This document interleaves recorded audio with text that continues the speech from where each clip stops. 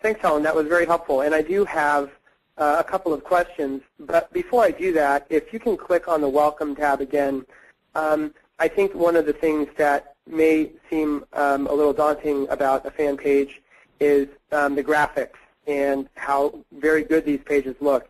And we at CollisionBuzz strongly encourage you to build out your page and your collision repair brand using this on the fan pages.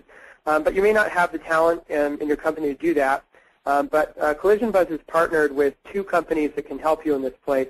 Helen, of course, is one of them with Sociality Squared, and you can reach her at Helen at Facebook Ads. And the other company that's really good with small businesses is the KBuzz. They can be found at thekbuzz.com, and they have a program for that's especially done for small businesses as well. So both Helen and the KBuzz are available to help with these things. So I just want to point that out. There's a lot of fancy graphics on there, and that may seem overwhelming if you're not terribly familiar with Facebook. So go ahead and go back to the wall. And Helen, what I wanted to ask you was, how do we know what's happening on our fan page? How can we sort of measure fan interaction and the quality of the end consumer's experience on the fan page? That's a great question, and also another point of why fan pages are better than groups. I'm going to scroll down, and you'll see this box right here called Insights. And as a fan page admin, I can see this, and this is only visible to admins. And what this does, this little blurb right here, it shows us how we're doing on our fan page, how responsive our fans are, and how engaged they are. This post quality of 5.2 and 4 stars is good, and what it's based on is a percentage of fans interacting within the last 7 days compared to other fan pages in the same product or in the same category and with the same number of fans or a similar number of fans. So basically, you can quickly gauge how well your fan page is doing against other fan pages in the similar categories and fan counts. But additionally, if you click the See All button, you can get a lot of rich information on your fans. I've already preloaded it for you. So here is the Insights interface for admins of fan pages.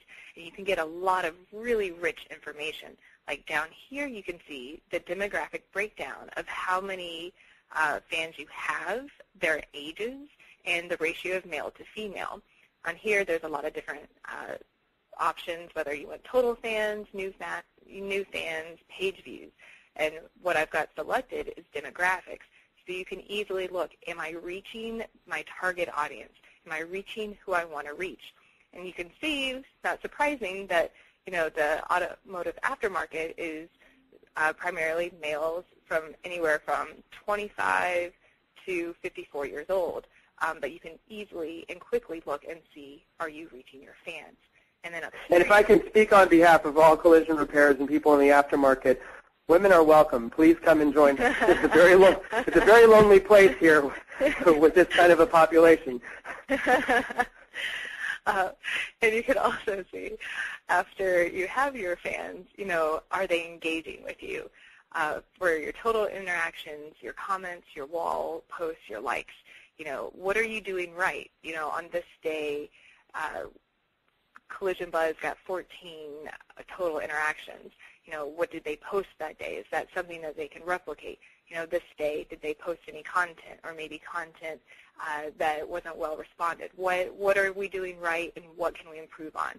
Your fans are telling you, and right here is a great window into, how to optimize your content and optimize your presence and really, engage and get a good look at what your fans want and respond to that. Yeah, that's very helpful. And so I think that to summarize here, you've got data, insight into interactivity on the page, which helps you benchmark yourself against other fan pages, but more importantly, just gives you a sense that you're doing the right things and you're creating a buzz on your fan page. And the other key point I think you brought up is the virality. Not only the virality of the wall and how that interaction with customers or fans, potential customers, translates back to their own walls, but also that these fan pages can be Googled. So if they Google your business, they'll find your fan pages out there, and that's a great place for them to sort of ask questions or to explore your business and learn more about it. And it provides something that's far more interactive than a static web page can offer. So I think at this point, if you're a collision repairer and you're convinced that it might be a good idea to migrate your group to a fan page so you can take advantage of this viral functionality, Helen, I think my biggest question is if I have 500 fans on my group, I'm worried about losing them all and having to start all over again. So what suggestions might you have to make that pain a little bit easier on the transition? That's a great question, and one I get a lot. So if you have a group with members in it and you want to set up a Facebook fan page and you want to get those group members to become fans of your fan page, how do you go about doing that?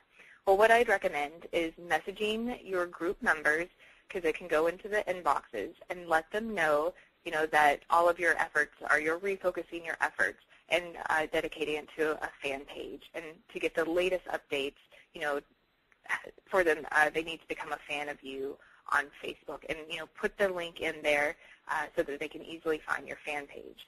Also, I'd give them a cutoff date. At the end of the month or at X date, we're going to terminate this group and really dedicate all of our efforts to our fan page.